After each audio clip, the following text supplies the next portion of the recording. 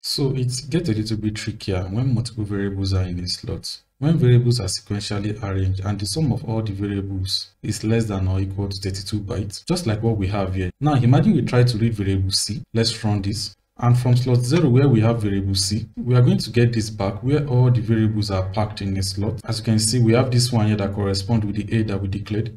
We have this 2 here that corresponds with the B that we declared. We have this 4 here also that corresponds with the C that we declared. We have this 5 here that corresponds with the D that we declared. Then we have this 1 here that corresponds with the boolean that we declared above. Solidity doesn't have problem in reading this value. If we try to get all this value in a conventional way, we are not going to be having any problem because of the public visibility that we had here. Now, how do we get the variable that we care about in YUL? Because YUL gives us an offset. So the first thing we are going to be doing is to know where exactly variable C is located in a slot. So I have a function here, and what this function actually does is to return the slot of where variable C is and also return the offset of where variable C is actually located in this slot. So by the time we run this and we get the offset of C, the slot is going to be 0 and the offset is going to be 28. This is quite useful because this is telling us where exactly in slot 0 variable C is actually located. So what does this 28 actually means? If you check this, you notice that we have 16 bytes and another 12 bytes before we have variable C.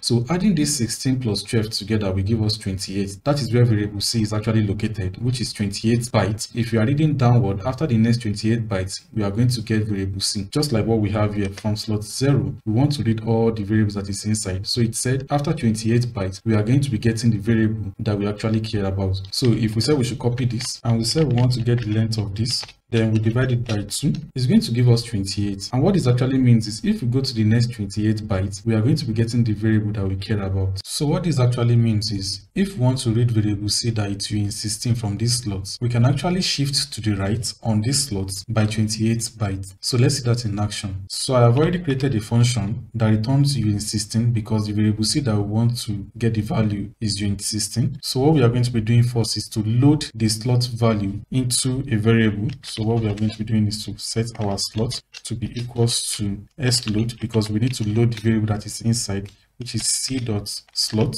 So what this will actually return is this will return this value that we have here. Let's bring this and put it here for convenience sake. So our slot will be returning this value. So the next thing we are going to be doing is to get the offset of where C is actually located. So we are going to set our offset to be equals to c.offset. And what this will actually return is 28 because from what we have here, we have our offset to be set to be 28. And also the next thing we are now going to be doing is to be shifting to the right. So we are going to be setting our return to be equals to shift right. And what we are going to be doing is we are going to be passing in our offset, and also we are going to be passing in the slot that we want to actually shift into, which is this byte. So what this will actually do is from documentation of YUL, shift right Y by X bits. And because it said we should shift right Y, this is slot by X bit, and the offset that we are getting here is in bytes, not in bits. So what we are going to be doing is we are going to be looking for how to actually get the bits of this offset. And mind you, we already know that 1 byte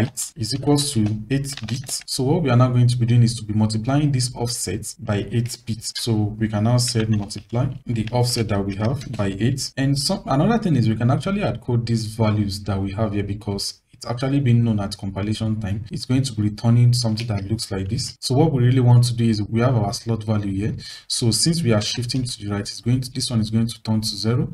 And this one also is going to be vanishing. So what it's now going to do is it's now going to clear all this and returns this value, but instead of returning this value, it's going to be replacing it by this. So it now get the last 16 bytes, which is what we have here. So let's see that in action. Let's clear this and we run this. By the time we get our variable C, it's going to return 4, which is what we have here. We can actually use this for all the variables that we declare above here. So in order to actually understand how shift right actually works in details, I have a simple illustration that we can actually use to demonstrate this. So we have this illustration here that shifts 10 to the right by 2 bits. So, and this is the binary representation of the value 10 that we have here. So the first time we are going to be shifting this binary representation of 10 to the right, we are going to be losing this value, and all the bits that we have behind this value is going to be rearranged. So we are going to be having something that looks like this. So because we've actually lost this first value, so this one is going to be replacing this first value,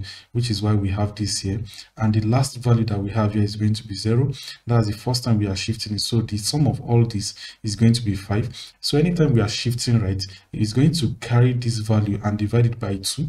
So we have 5 here. 4 plus 1 is equals to 5. And the next time we are going to be shifting to the right, we are going to be losing this value that we have here. If you notice, we actually shift to the right another time. This value that we have here, we are losing it here. So by the time we now shift all this value to the right, this is what we now have. We now have 2 here. So shift right actually works in a way that shift all the binary representation of a value to the right by the numbers of bits that we have, which is this 2 here. So coming back to what we have, in order to explain this better, so we have this slot here as we've mentioned. So by the time we shift to the right, we are going to be losing the one that we have here, which is going to be 0. And when you get to the 16th byte, which is where we have this 2, we shift it to the right also, we are going to be losing that value, which is 0. So what we are going to be having left is the value that we have this way, because we've actually shifted everything to the right, and we need to just replace everything behind it back with 0. So we are, from this value that is remaining, we are now reading unit 16 from there. But we are going to be having issue if we say we should change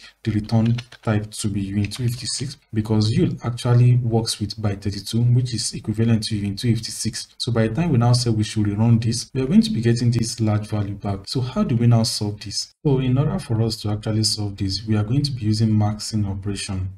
For us to actually solve this, let's change this to shifted. So we are going to change this to shifted. Then we are going to set our return value to be equals to. So our return now will now be equals to.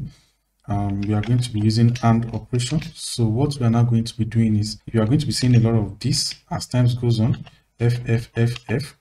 We are going to be explaining that in details. So we are now going to be passing it into shifted. So what this actually means under the hood is, this F is actually a bunch of 1 under the hood. So let's just copy this and see what this actually means. So if we want to check the binary representation of what all this value actually means, you notice that it just returns a bunch of 111, and what this is going to give us is something that looks like this. So this is going to return something that looks like this, and it's going to be comparing it with what we have above here.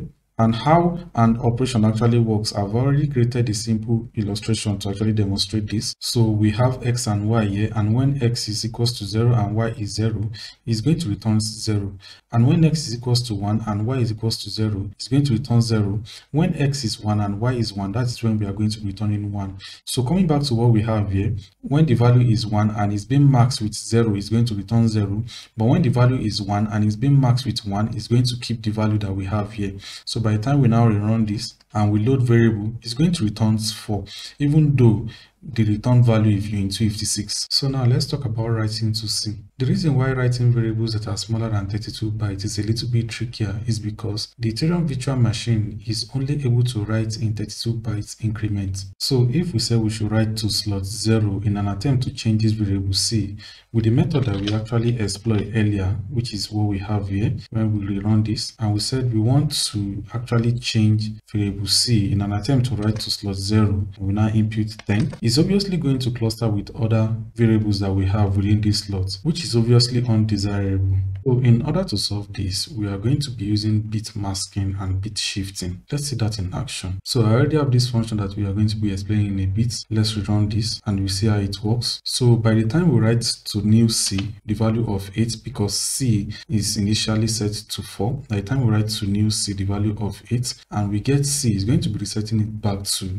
8. So by the time we say we should read from slot 0, what the value of C will actually be now is going to be 8. So what's really happening under the hood? The first thing that we are going to be taking note is the new C that we actually input here under the hood, because EVM actually represents every variable in the form of a 32 bytes. So we are going to be having something that looks like this. So this is the byte 32 representation of the value 8 that we input. So what we are now going to be doing is to load all the value that we have in the slots, just like what we did the other time. So when we load this value, we load C to be here. So we are going to be having something that looks like this, where we already preserve the value of 1, which corresponds to to A that we have above, and the value of 2 which corresponds to the B that we have above, and the value of 4 which corresponds to the previous C that we have above, and 5 and 1 respectively. So what we can actually do now is to take advantage of the logical AND operator that we used the other time. When we say the value and 0 is going to return 0, and if we have a value and we AND it to FF which is 1 1, it's going to return the value back. The C that we have is actually has 2 bytes which is doing 16, what we are going to be clearing, and since we cleared it, we are going to be having the max this way, and the value that we have which is C, we are going to be having it here. If now say we should use the logical AND to check this value and what we have as a max here, what we are going to be getting back is what we called clear C here. So what it's going to be doing is it's going to be clearing every value that we have inside this byte, which is going to give us this value here. So the next thing we are now going to be doing is to shift to the left the new C that we have by the offset of C. The next thing we are now going to be doing is to use the logical OR, and how logical OR actually works is when we have a value with 0, it's going to return the value. So this is how we're able to derive this new value that we have here, and we just ensure that we store it back into the slot that we actually deleted it from. So that is how we're able to update the value C in YUL.